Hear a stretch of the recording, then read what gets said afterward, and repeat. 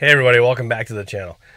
I'm actually thinking about changing the name from Keith Drones and Tech to the Ace Effect. It's a nickname I had when I was a kid, and I thought effect was cool. I have an effect on things. So anyways, what I'm planning on doing today is, and why I'm wearing my cycling kit, is I'm going to take my my GoPro out for a ride.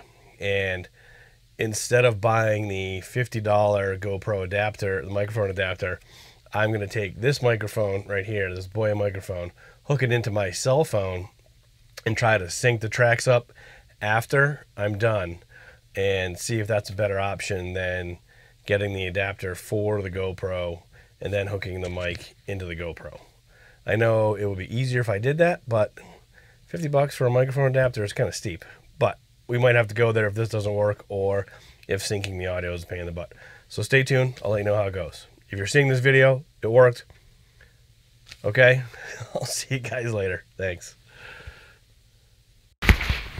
Alright, so today I'm trying out the Boya lavalier mic connected to my Android cell phone in attempts to record audio for the GoPro while riding, instead of using the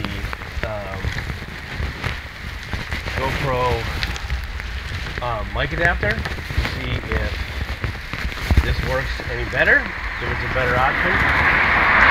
Because I might have to sync up my phone, and I'm not sure if it's going to work very well or not, because you know, riding a bike, it's extremely windy, so I can see the wind right now coming right at me.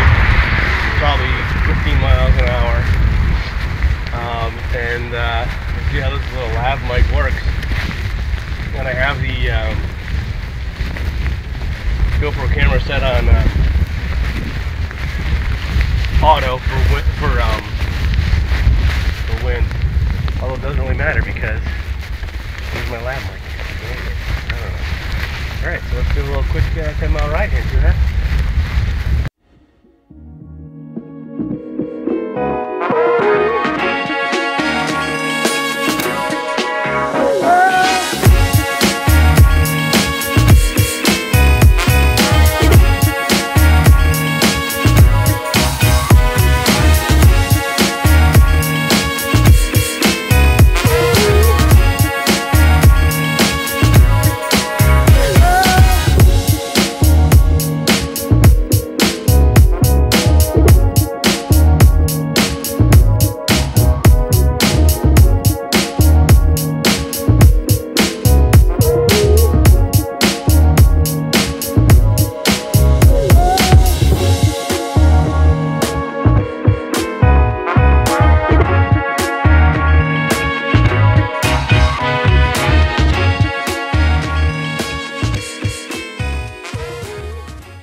Alright, so this is the hill I was talking about, getting to go back down.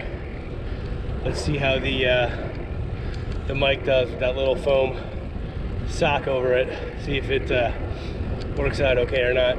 I don't foresee greatness here, but it's probably better than anything coming out of the GoPro right now, which is in its, you know, protective case mounted on the treadmill.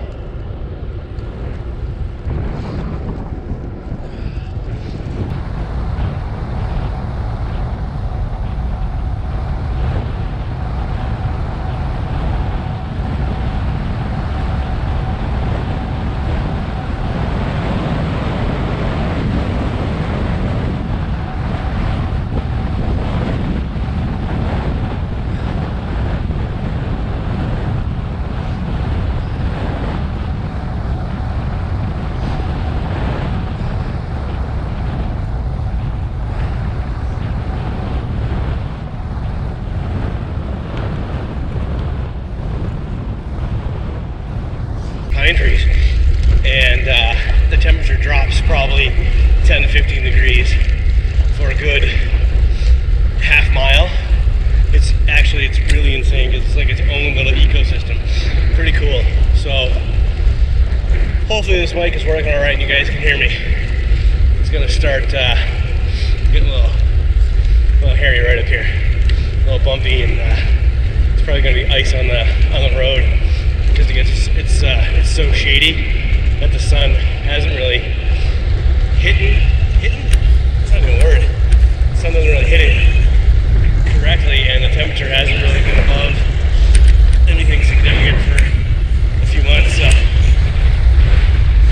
you hear the clicking noise of the speed shifting gears. So here we go. Oh yeah. Oh. Here we go.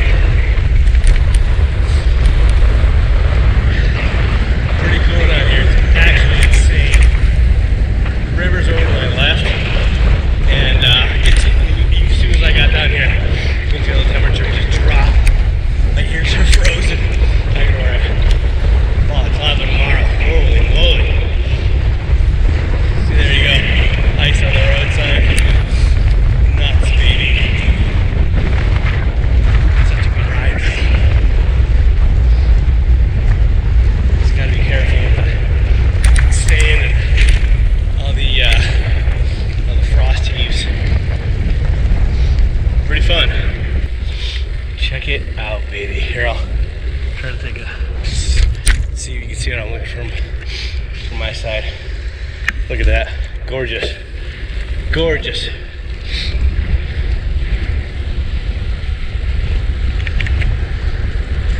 It's one of my favorite barns. Really old barn, and it's absolutely gorgeous. Hopefully you guys caught that on my camera.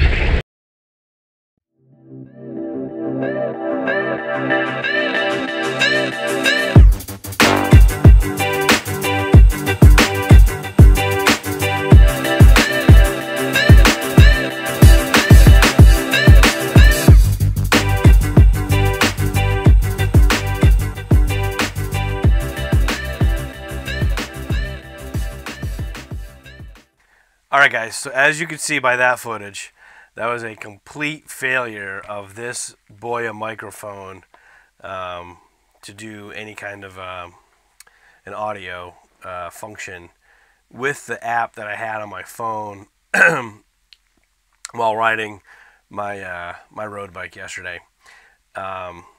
So I think that we can probably get it done. I don't know if the answer is connecting the audio directly to the GoPro to get it done with this mic. I don't think it's the mic's fault. I think it might be the fact that it's just, I just had this little fuzzy, I'm sorry for tapping on the mic, just had this little foam cover on the mic itself. It didn't really have any kind of wind protection like a dead cat would give it.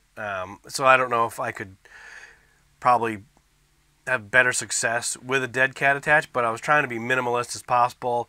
I just had it sticking out of the top of my jersey. I didn't want it really visible. Maybe if I put it inside my jersey, it would have less wind, but you could hear it rubbing against my jersey every time I shifted on the bike. But when I switched to the GoPro mic, it was like 1,000% better than I thought it was going to be, and a complete shock to me that the mic on the GoPro in its housing on the front of my handlebars riding through that wind was that much better than this lav mic attached to myself.